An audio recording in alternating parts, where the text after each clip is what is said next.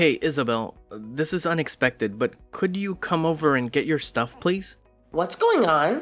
Why do I need to suddenly retrieve my belongings? Where are you right now? Are you still at the grocery store? I had a few errands to run in town, but I'll be heading home shortly. Why do I have to come and get all my stuff? I want you to take your belongings and leave our house. I've already taken them outside, so please come and pick them up. Wait, what? You said you finished your errands, right? Now you can come over and get your stuff. I've almost finished bringing everything outside. Please hurry and pick it all up as soon as possible. I don't want your things to be left out there for too long. Please, could you explain why my stuff is outside? I don't understand what's happening. Well, my little sister Jenny and her daughter Amy have been going through some tough times lately. Yes, I know them. Are they okay? Amy is having a hard time adjusting to her new elementary school and making friends. Didn't she just transfer schools recently after Jenny's divorce and move? It's only been about a month, right? I'm sure she'll get used to the new environment and make friends soon. What are you talking about? It's just an elementary school. It shouldn't take that long to make friends.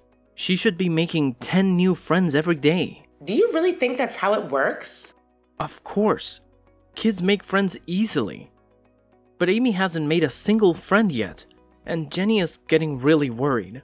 So we decided that Amy should transfer to the school where Mary goes. I think they'll get along well. I guess that could be a good idea. I'm happy for you and Jenny, but how does any of this relate to my stuff being left outside? Well, if Amy is going to transfer schools, they need to live closer to us. I suggested they live with me. Without discussing it with me. I can't believe it. It would save them a lot of money to live with me, and we don't have much space. So I want you to leave and take all your belongings with you. This is absurd. It's my house too. You have recently transferred to a new office far away, right? Complaining about the long commute. I thought it might be the perfect chance for you to find a new place closer to work. So you want us to live apart now? Yes, that's precisely what I mean. I suggest you start searching for a new place promptly. Also, if I were you, I'd hurry up and get your belongings.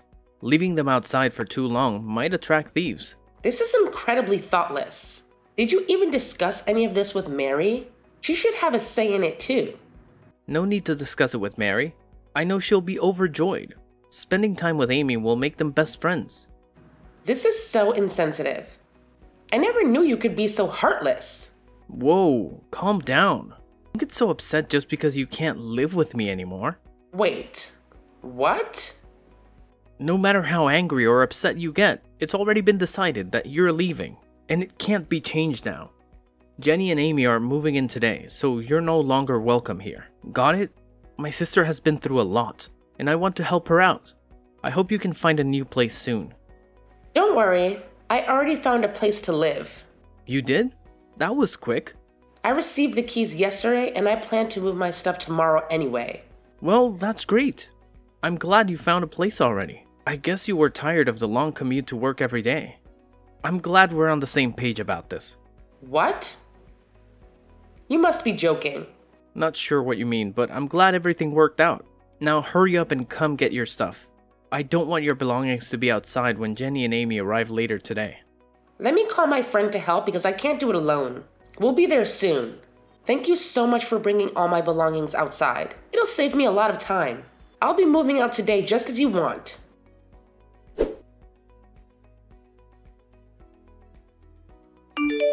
Hi, Isabelle. I want to express my apologies for the current situation. Thank you for your kindness. Both Amy and I appreciate that you're moving out so that we can have your room. No need to worry. I had plans to leave regardless of your moving in. Yes, I heard. Your job must be paying you well.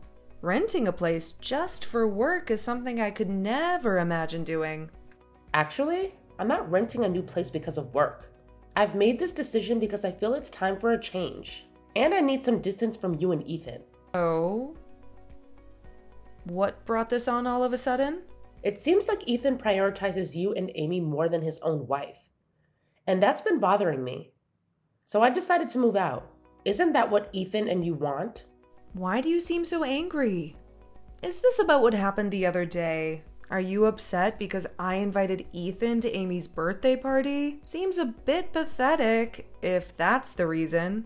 Please don't dismiss it like that. We had a family picnic planned at the park that day, but you called Ethan and asked him to buy presents for Amy since you had forgotten.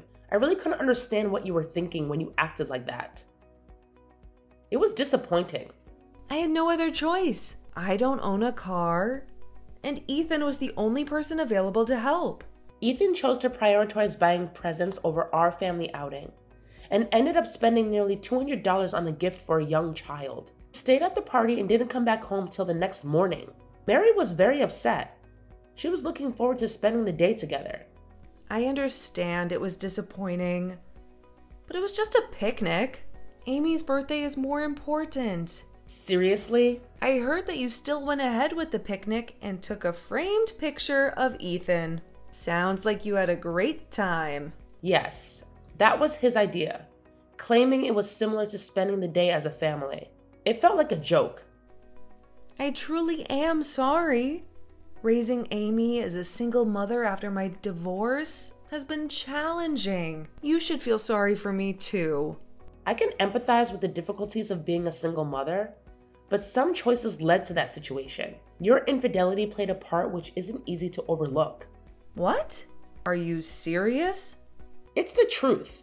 Raising Amy alone might be tough, but it's a consequence of your actions. You also sought custody for child benefits, and it gives the impression that you made questionable choices. How dare you? Just because you're my brother's wife doesn't mean you can speak to me however you want. He is protective of me. I understand that, but Ethan is my husband and our child's father. He has other responsibilities, and I'd appreciate it if you stop relying on him for everything. Shut up, loser. Excuse me? Don't you think Ethan cares about you too much? Of course he cares about me. I'm his sister after all. I'm his #1 priority. If that bothers you, maybe you should consider a divorce. Seriously? You mean that? Since you're going to live separately now, getting a divorce might be best. I can even help with the paperwork. You've got to be kidding me. My brother and I have always been close since we were kids. You're just his wife. Don't try to take him away from me. Anyway, I'm grateful that you left so we could live there.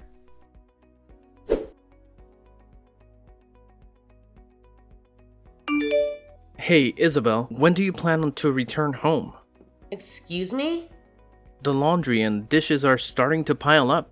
Can you please hurry up and come clean this place? Why am I the only one responsible for cleaning? I thought we agreed that I was moving out. Who cares if you moved out or if we're living separately? You're still my wife, and you should come home on weekends to help with the housework. It's your responsibility. Are you serious? In an ideal world, I'd want you to stop by after work every day and help out, but I'll settle for weekends. I'm being kind here. You're welcome. You must be joking. We're family, right? We should spend some time together at home on weekends, and you can do the housework when you visit. I'm just speechless. What's wrong? You made me move out of our home so that your sister and her daughter could live there. Now you want me to come home only on weekends to do the housework? Yes, it works out great for all of us. I'll be looking forward to having you over. You're still my wife after all. I expect you to do the housework, and that is normal. Well, I'm not your wife anymore, by the way. Why should I do the housework when I don't even live there anymore? I've finally settled into my new place. I'll come over one last time to pick up my daughter, but I won't do any of your housework. Maybe you can ask your sister for help. Wait, what do you mean? You're not my wife anymore? We aren't divorced. Actually, we are divorced. I've already sent in the paperwork. I've had enough of you. What are you talking about? You can't just go and divorce me without me knowing about it. Do you remember Mary, our daughter?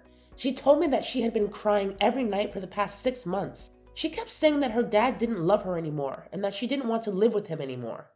Really? It seems that you never noticed because you were too busy with your sister, barely spending any time at home and constantly with her. Wait a minute.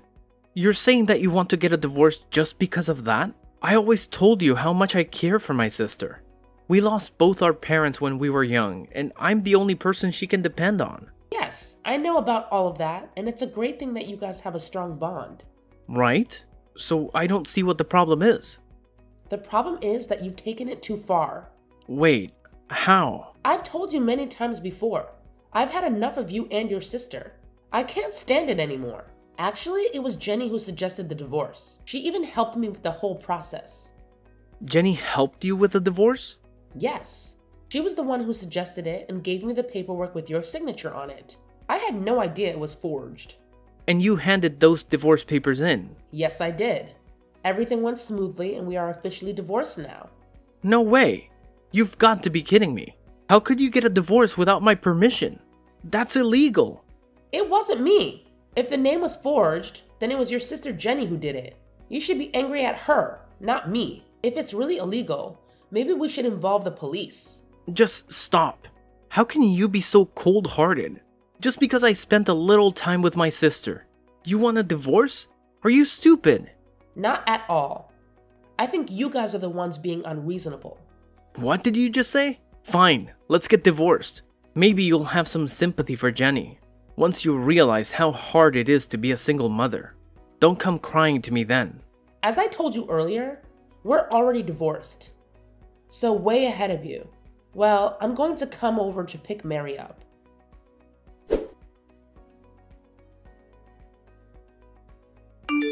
Hey, I'm really sorry that our situation led to your divorce.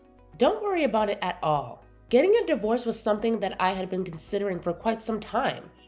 Yeah, I kind of had a feeling that it was on your mind. Yes. I started contemplating it last year, actually. Wow. That's quite a long time to be thinking about getting a divorce. It gave me ample time to reflect and plan for the future. During that period, I began searching for a new place to live and saved up some money. So I'll be completely fine. Please don't concern yourself with my well-being. You and Ethan live your lives as you wish. Okay, I understand. We'll cherish our time together. I'm glad to hear that. I'm sure you both will find happiness. There's something I forgot to mention. Since you and Ethan are divorced now, could you please refrain from relying on him? I heard you tell him that you don't need any help raising Mary anymore. So please, don't come back to ask for help with her or for her tuition in the future. Rest assured, I don't plan on seeking any assistance. Great to hear that. That means Ethan's entire salary will be available for Amy and me. He listens to everything I say and buys me everything I want. I'm planning to ask him to cover our living expenses and Amy's college tuition down the line. Well, I hope his salary is sufficient for all of that. I believe he earns around $1,000 a month, right? Wait, what? Also, Jenny, you are currently unemployed, right? I'm curious how both of you will manage with just $1,000 a month. And considering the tuition costs, I'm not entirely sure if that amount will be enough. Wait, seriously? Ethan only earns $1,000 a month? Ethan actually got a new job last year, and it was partly for your sake too. Remember how you've been asking for his help, regardless of whether it was the weekend or not? Well, he couldn't assist you on weekdays if he kept working at his old company, so he decided to leave to be available when you needed him.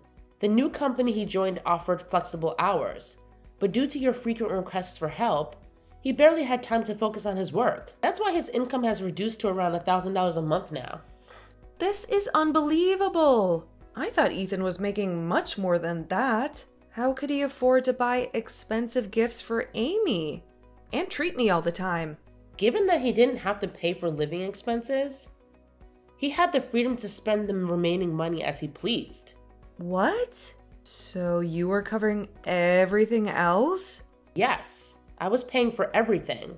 Our living expenses, rent, and more. Now that we are divorced, I wonder who will be taking care of all of those expenses. I still can't believe it.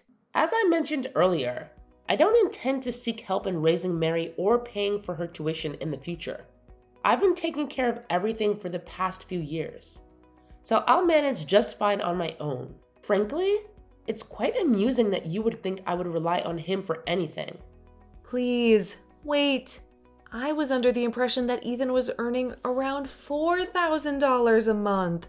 Not even close. Even at his last company, I believe he was making around $3,000 a month there. But now it's just $1,000. Well, anyway, I hope you guys enjoy living together.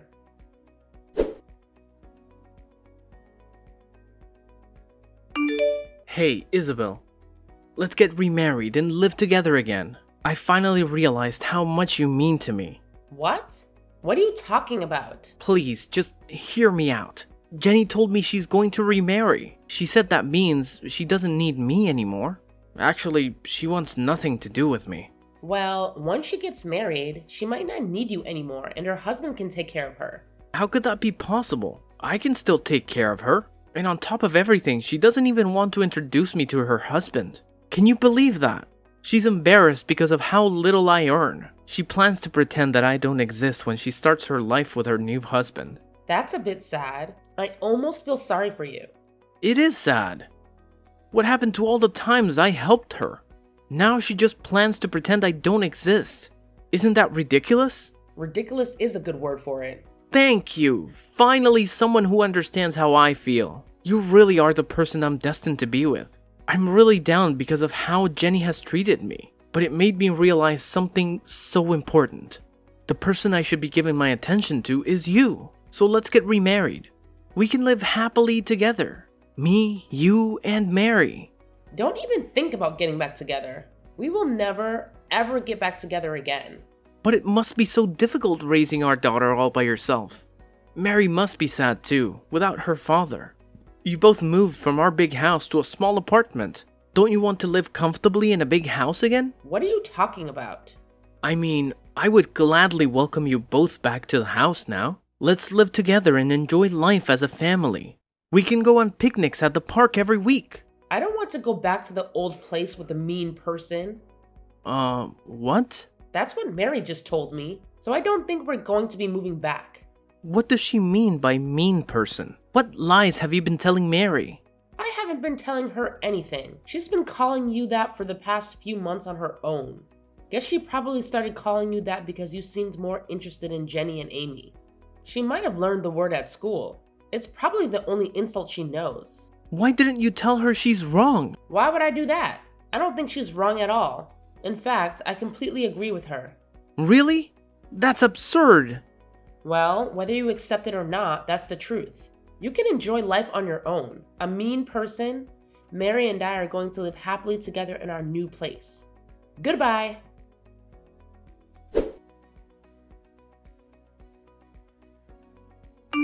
After divorcing my ex-husband, he tried very hard to convince me to remarry him, but I was determined not to let that happen.